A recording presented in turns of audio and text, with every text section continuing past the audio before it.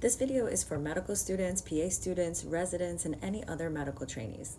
We're going to be talking about things that you feel like you should know by now, but nobody taught them to you, yet you're still expected to understand them and manage them when you're presenting on rounds. I'm Dr. Niky, I'm a board-certified pediatrician, and today we're going to be talking about the difference between nasal cannula and high-flow nasal cannula, the difference between the two, why you might use one over the other, and understanding how to manage the various settings.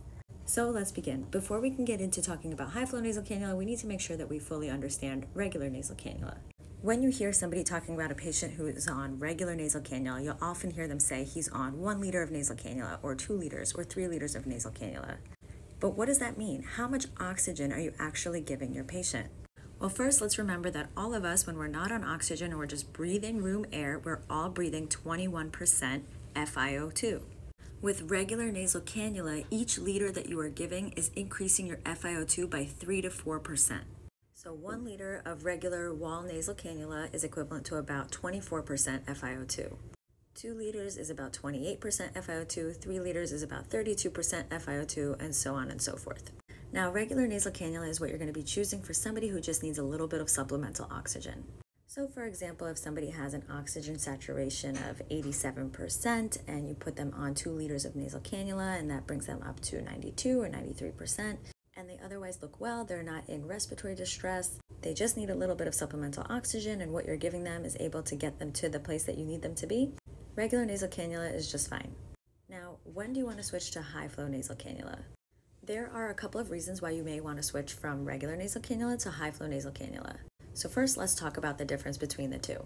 So one of the main differences is that the air that you are delivering through high-flow nasal cannula is heated and humidified air, meaning that it is a lot more comfortable and less irritating to the nares and to the mucosa and the respiratory tract. With regular nasal cannula, which is not heated or humidified, it tends to get very irritating once you go above around 4 liters. It's uncomfortable, it can dry you out, it can cause bleeding. So generally, if your patient is requiring more than 4 liters to maintain their oxygen saturation, you're going to want to move to a different option.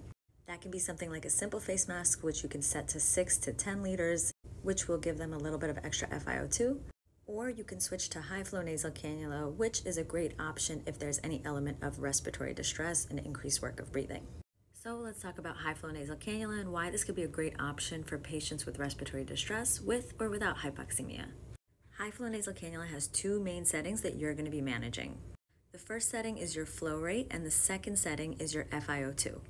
The third setting is temperature, which is usually set somewhere between 34 and 37 degrees Celsius. But generally, as the physician, I've never had to actually do anything with this setting. Respiratory usually sets this value, and we don't generally make any changes to it. So let's talk about the flow rate, which is that number in white, and then the FiO2, which is that number in green. These 2 settings are going to manage 2 different things. Unlike with your regular wall nasal cannula, where your liters were basically equivalent to the FiO2 that we talked about, with 1 liter being equivalent to about 24%, 2 liters being 28%, that's not the case with high-flow nasal cannula. So with high-flow nasal cannula, your liters per minute and your FiO2 are very different. So let's start with our setting of FiO2.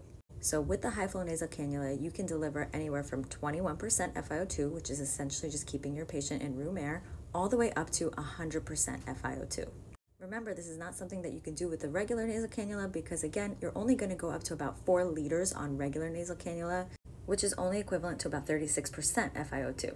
So with the high-flow nasal cannula, you're able to deliver all the way up to 100% FiO2 if you need it. Now, the flow rate with high-flow nasal cannula can go all the way up to 60 liters per minute. Now, if your FiO2 is managing your hypoxemia, what is the purpose of your flow rate? With high-flow nasal cannula, because you're able to deliver such a high rate of flow, you're actually able to expand the lungs a little bit.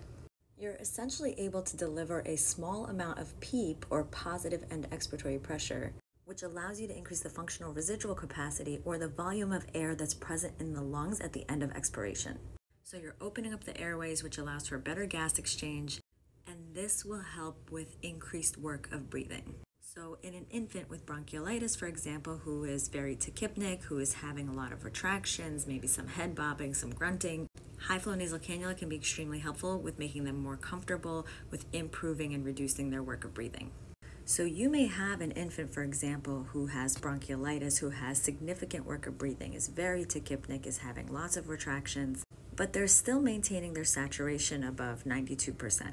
You can put them on high-flow nasal cannula and set their flow rate at a certain number to help expand their lungs and help with the work of breathing.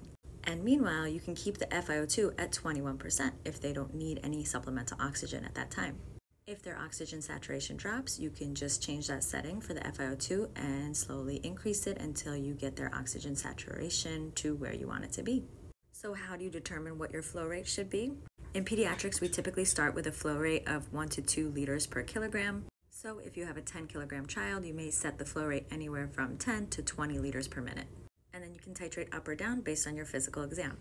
So just to review, if you have a patient who has mild hypoxemia, who's not in any respiratory distress, and just needs a little bit of supplemental oxygen, nasal cannula is probably just fine. Once you're starting to max out on your nasal cannula, if your patient is requiring more supplemental oxygen and they're already on about 4 liters of regular nasal cannula, or if you have a patient who has significant respiratory distress and increased work of breathing, high-flow nasal cannula is a much better option, because it can deliver a much higher FiO2 if needed and also helps keep the airways open to allow for better oxygenation and ventilation, which helps with work of breathing and makes your patient more comfortable. I hope that this was helpful. Let me know what other topics you feel like you have been expected to know but nobody has taught them to you. If these are helpful, I'm happy to make a series out of it. Happy rounding, everyone.